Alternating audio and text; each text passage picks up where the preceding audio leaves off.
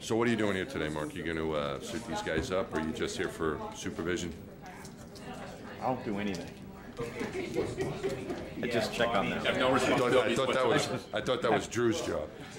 No, that's so. Drew supervises them, and I supervise him. Excellent. Which means I don't do anything. He's really independent. He's doing a good job as your EV1. You've been happy with his performance. He's been doing great. So I can just leave him alone. That's the way to do it.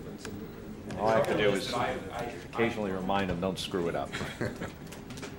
I don't know what that county It's just the future of science at stake. It is. That's it. Real science. Real science, real stuff. AMS. Better than that telescope.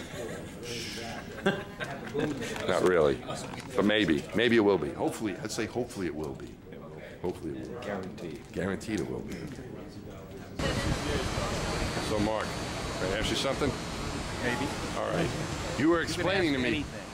All right. I might not answer. That's okay. We got Drew here to make something up.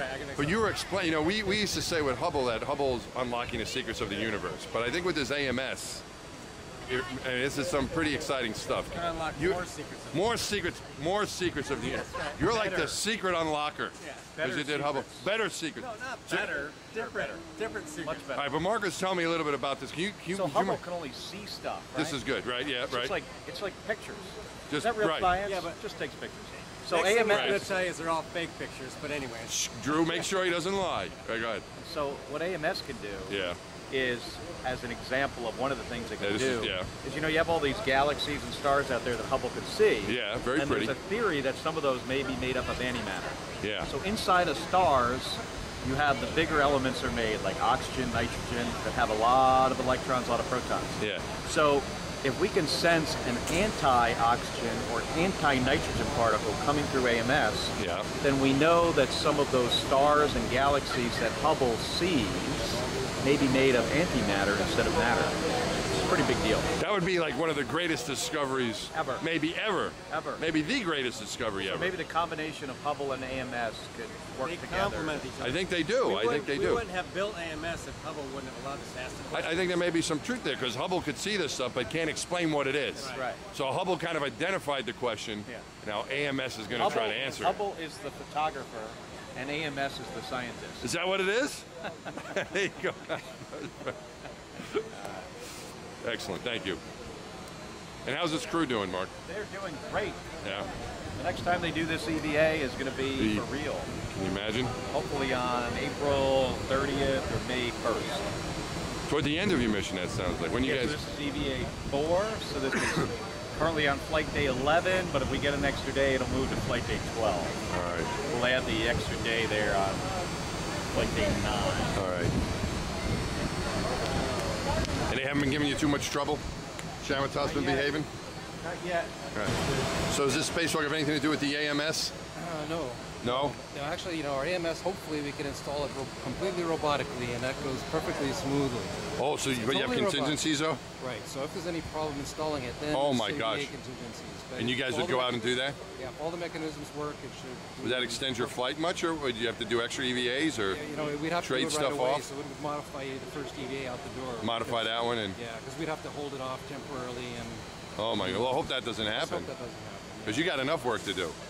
Exactly. You've got these other things you want to do. And that's very important. We got to get that thing installed. You got that thing. Now, does Sam Ting, is he counting on you to take care of things?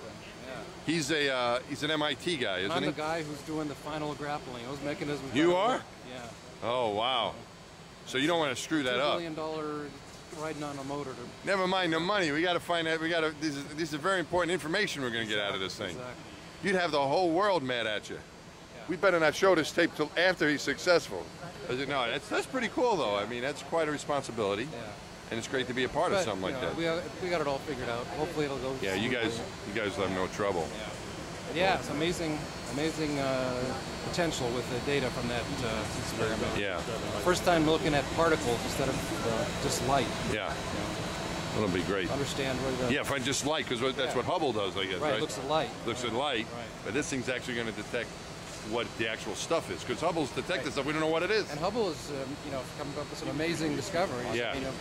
Probably one of the most important ones is, the universe is expanding at an accelerating rate instead of. Yeah. So gravity that makes no sense with an understanding of gravity. Right. And AMS may help us figure That's that out. that dark energy that might be out It there. may be the dark There's energy. something out there we don't know what it is. Call it dark energy, dark matter.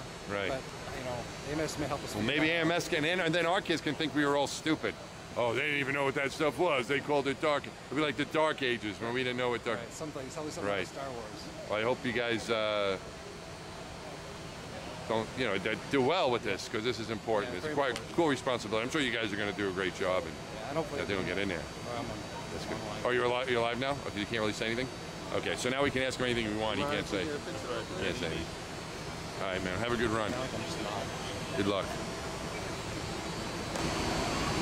So the next time you're going to do this, you can't really talk, can you? Because you're. I'm hot, Mike. Yeah, you're. Yeah. Is that you? No, that's definitely not me. But next time you do this, you're going to be in space, man. What do you think of that? That's pretty awesome. It's surreal. It's exciting. It's amazing. Following in your footsteps. Nah, well, kind of it's a nice thing to Your say, footsteps Mike, are but bigger. yeah. And you guys were like 100 miles higher. We didn't go where you're going. You're going to the station, which of course you've been to from. Have you spent a year of your life on the space station? Yes, 2.5% of my life. 2.5% of your life has been on the space station. How many? 2.4%.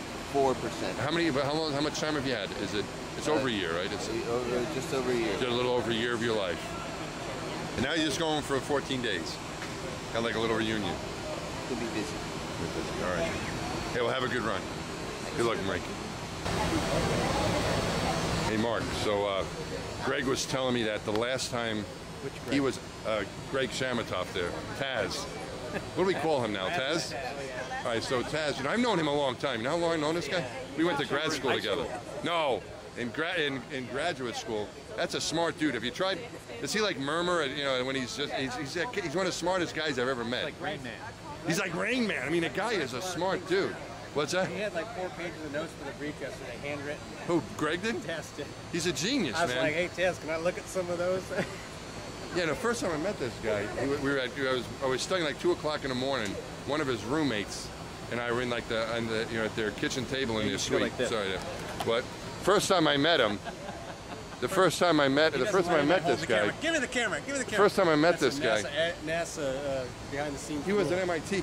We were at MIT, and we couldn't. My buddy and I couldn't figure out the homework. This guy walks in. It's like 2 in the morning, right? He just probably got up, and he has a gigantic orange.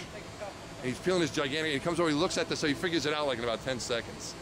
You know, and not. I mean, not that we were that. Orange juice on it while he was. It was unbelievable. Like in 2 days, he goes, "Oh, you just need to do this, this, and this." I'm like, "Okay, great." He's a smart dude. But he was telling me, Mark, that the last time he was in space, you took him up there. I did. And you left him behind. I closed the hatch on his. You did. On his face. All right, so you're not going to do that this. Sad. I think. It was pretty sad. I was like, Really? I felt somewhat guilty. Really? Oh yeah. Did you? Would you? If he said, "I want to go," would you? Well, Would you? What would? it wouldn't be like a typical, 6-month increment. You might get like a visitor, but we were a 3-person crew, and the next shuttle flight wasn't scheduled for 6 months. Whoa. Pick him up, so we had no visitors. So I closed the hatch on him, and the next time anybody new showed up, it was his ride home 180 days later. So it was kind of like dropping your kids off at college. I know you haven't gotten to that point yet, but I mean, it was like, sorry, dude, chunk. did he cry? He was like, don't leave me here. He was a big boy about it. I think he liked it up Eyes there. are really big though. It's like, holy. But you are going to bring him home this time. Yeah, that's the Because he's a little concerned. He actually said, "I hope Mark remembers to bring me home." He'd probably stay up there if someone offered it to him. Yeah, I think he likes it up there. My brother likes it. Yeah. So they might do it again. Yeah, that's what he told me. Although I asked him, he didn't sound like he was ready to do it right now again. No. He need a break. Yeah, no Yeah. training and then about a year. Yeah, that's what he would want. Yeah, as he's saying. That's what we all want, isn't it? Yeah. So, Drew, this is your first time to the station. So, what are you most excited about? Volume. Yeah. Flying. Flying? Flying. Flying. Flying like Explain Superman. yourself, 'cause I know what you mean. One end of the space station to the other. Flying Not from. while I'm outside.